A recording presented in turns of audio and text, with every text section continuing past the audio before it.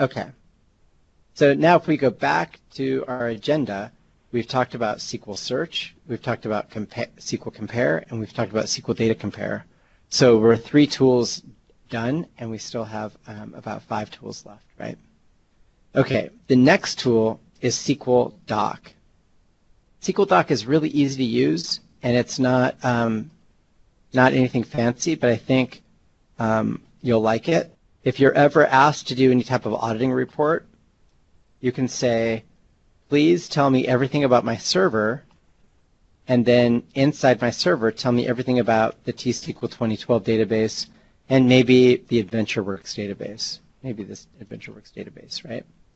And you just click this button called Generate Documentation.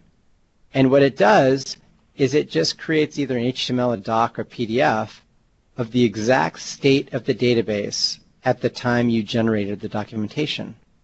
So it will tell you what options were turned on. It'll tell you what files that the database had. It'll tell you how many records were in each table. It'll tell you the name of the tables. It'll tell you what objects were dependent on that table. So here's my documentation now, and it's an HTML file. I can save that off, check it into source control, mail it to somebody, right? Maybe PDF is a better candidate for emailing it to somebody. But if I click on like T-SQL 2012 and I click on tables and I want to know the state of the customer's database as of March 30th at 1:30, and I click customers, you can see it had 91 rows. You can see when it was created. You can see its last modification. You can see its column definitions, right? You can see its data type, its nullability.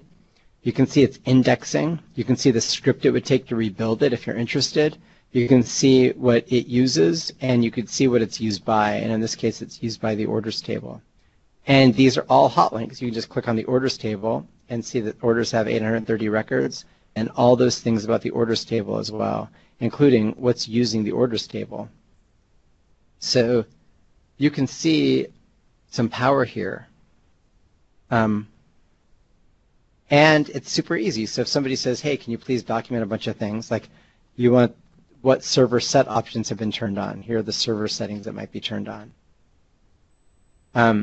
You can just generate documentation, save it off. I don't know if you've got compliance issues or something like that.